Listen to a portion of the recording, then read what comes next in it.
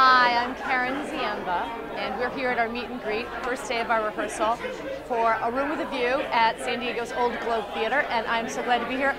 I landed at the airport yesterday, and I just had this feeling of just serenity to be back. I'm really happy to be here, and we're going to have a great show, and I'm rooting out for it.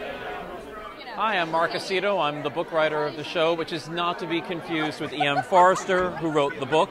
Totally different guy.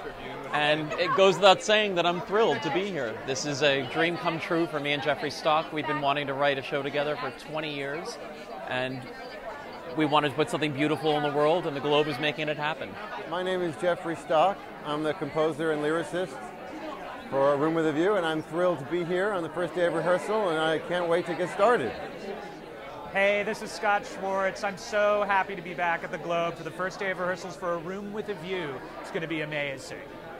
Hey, I'm Kyle Harris. I'm playing George Emerson in Room with a View, and this is our first day here at the Old Globe. We're at the meet and greet right now, and in very good company with the cast and crew and all the creatives behind this. Hi, I'm Effie, and I'm playing Lucy Honeychurch, and I am so excited to be here for the first day of rehearsal.